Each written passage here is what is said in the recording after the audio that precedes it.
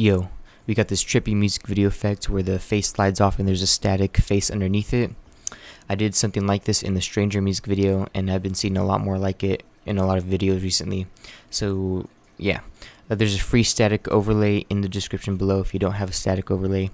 If you have Red Giant Universe, you can use the VHS effect and make your own, and I'll show you how to do that too, just so you don't have to download this. Alright, like and subscribe, do all the good stuff, and give me a suggestion of what you want to see next, because I'm really running out of ideas. So so we're in Premiere and we have our clip right here. First thing you want to do is right click your clip, replace with After Effects composition. We're going to do this in After Effects because Premiere, it's just going to be terrible. It's be pretty fast in After Effects. Alright, so if you downloaded the thing I told you to download, it's just an overlay, just like this, and all you have to do is put it underneath your clip.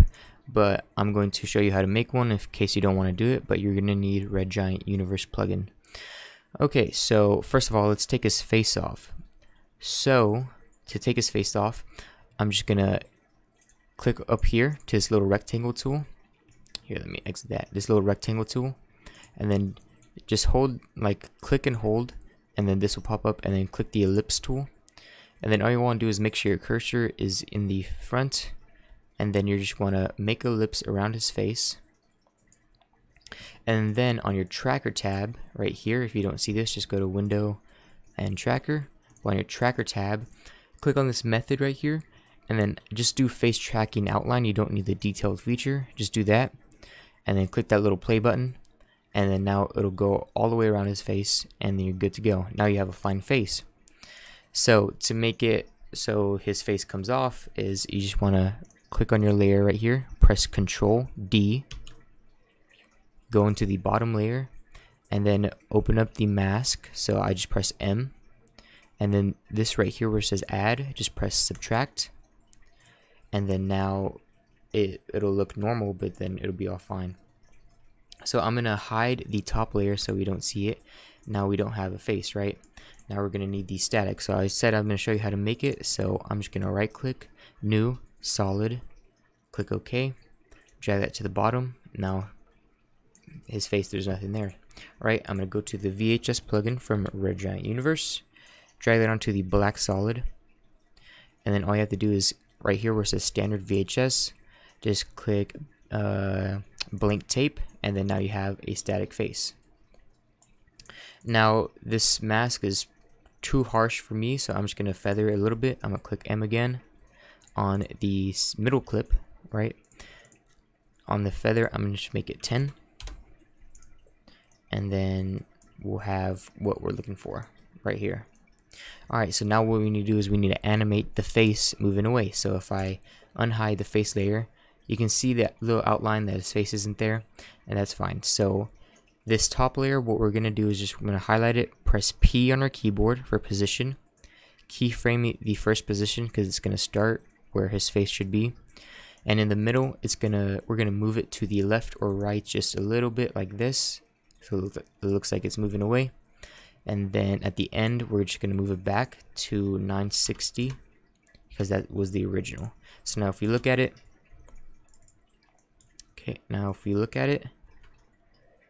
his face comes off.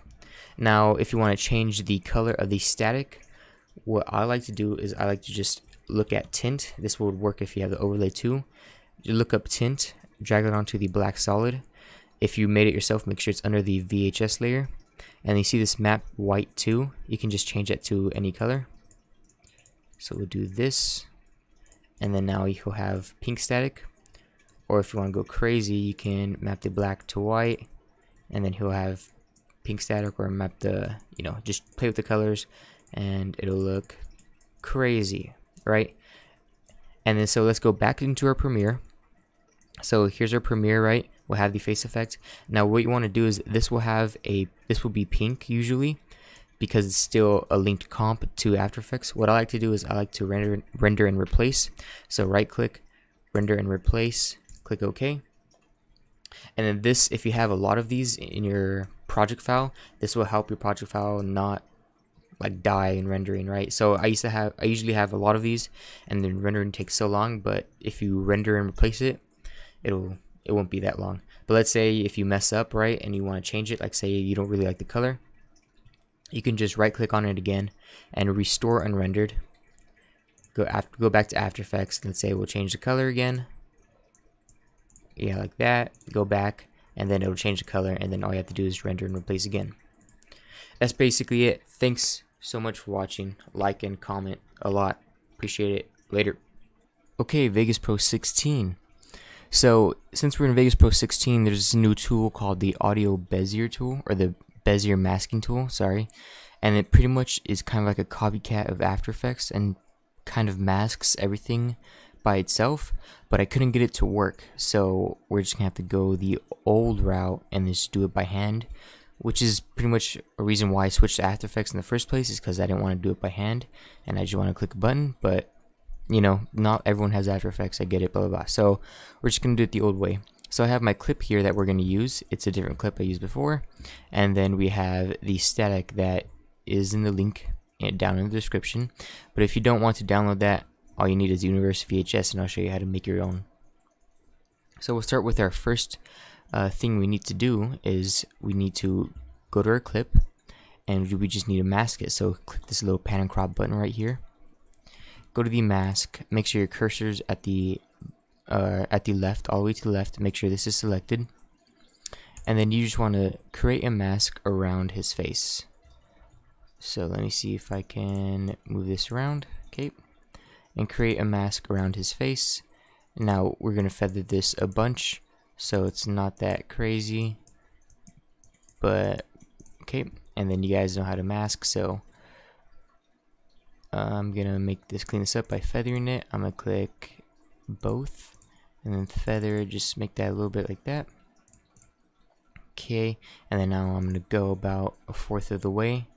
I'm gonna select all of my mask, which I pretty much just did right there, and I'm just gonna move it to his face a little bit right here. Now I'm gonna go about halfway and then just move the mask to his face, and then you can adjust it so you see it's not all around his face, but the After Effects version doesn't even get the whole face, so I'm just gonna keep it like this. But if you want and just get the whole face and head, you're just gonna have to adjust it manually like this and move each keyframe. But I really don't want to do that, so yeah.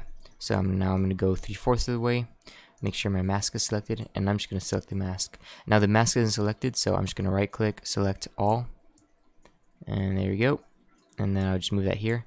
Now it's getting kind of outside of his face, so now I kind of have to move it manually just a little bit like that, just so it's acceptable to see. There we go. And then now I'm gonna go into the end and then move it once again. So right click, select all, move it, and then now we're really gonna have to adjust it because it's too far off to say that it was done on purpose. And take your time on this, make sure it looks nice, like I say in all my mask videos, which is pretty much all of them. Blah blah blah. Make sure it looks nice right here. Make sure you're looking over here and not in here, since the feather we added is changing it a bit. Okay. Alright, so now if you look, we should have a floating head right like this. So now it's pretty much easy after this. So we're gonna hold control, we're gonna click on our clip and drag down or to the side, and then it'll duplicate our clip with the same mask.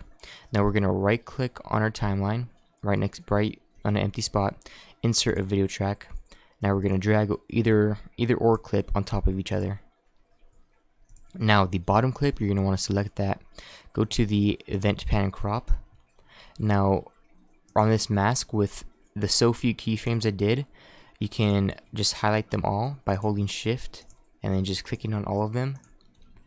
And then now on mode, on it where it says positive, just change that to negative. Now it should be different. Now what we want to do is we have this, we can insert a new video track. So I'm going to right click again, insert a new video track, drag this up to so the two clips are touching each other, and then drag the overlay underneath it. Now it should look like this, and this is pretty much our clip. Now I'm gonna, oh, you see, like I messed up because I didn't select on mask. So make sure if this happens to you, you just go back into the pan and crop on the bottom clip, go back to each keyframe and then just make sure they're negative. So I'm going to go to each keyframe and make sure it's negative. Good thing I only used about 5 keyframes, so I didn't have to use all of them. Okay, so they're all negative, and that's kind of what we're looking for. Now I'm gonna just pretty much finish the effect off. So we're gonna need to select our top clip, go back to pan and crop, but instead of the mask portion, we're gonna use the position portion. The first keyframe is already keyframe for you, so you don't need to worry about that. I'm just gonna go to the last keyframe by selecting the last frame of here, maybe even over here, just like that. And I'm just gonna make another keyframe by clicking this little keyframe button, so it doesn't have to do anything. Now I'm gonna go to the middle, which is roughly about here, and I'm gonna drag this either to the left or to the right, up and down, wherever I want to go, just like that. And so now if you look at the whole clip, his face will move and it'll move back. So let me make this smaller, like that, and it's something. It doesn't look that pretty, but I guess if you want it to look nicer, you can not feather the mask at all, but it's gonna look really rugged, and you're gonna have to really pay attention to the details and go frame by frame and make sure all of the mask is selected, as in all of his face, and all of your lines look straight. And let's see what that did. See, it'll look like that, and even then I messed up with this fast tutorial that the mask doesn't even look nice. Yeah. Alright, and I told you I will show you how to create this static effect if you don't want to download it. All you need is Universe VHS plugins, which a lot of you already have already. Just go to your media generators. You can drag anything, so I'm just going to drag this checkerboard. Click OK. You're going to want to go to your video effects. You're going to want to look up VHS. Then Universe VHS will be right here. Drag that onto the checkerboard. This will pop up, and then all you want to do here is preset, user defined. We're going to do blank tape. It'll come up like this. Oh, that's bad. User defined where's it? Blank tape. Did I select the right one? And then right here, 4/3, make that original. And look, you guys have a huge different color. I'm gonna click VHS because it doesn't look. Yeah. And so now if you look, you'll have your own static overlay. And then we just drag that underneath, and then it'll be different. Now if you want to change the color of the static overlay, what I normally do is, I don't use Vegas, but let me see if this is it. You can use Sapphire Tint, and then Sapphire Tint will come up. Drag the default on, and then Tint Lights, get this white. You see all this white right here is going to change to red if I change it to red. Hopefully my Vegas didn't crash. There we go, and now he's red. And you can change the black to whatever you want. Let's say white. Oh, that's a little bit too dark. Change the black to blue, and then you get these crazy static colors changing like that. Yeah, that's basically it for this tutorial. Like and subscribe and comment, dislike, and give me suggestions because I'm really running out of ideas. Alright, peace out later.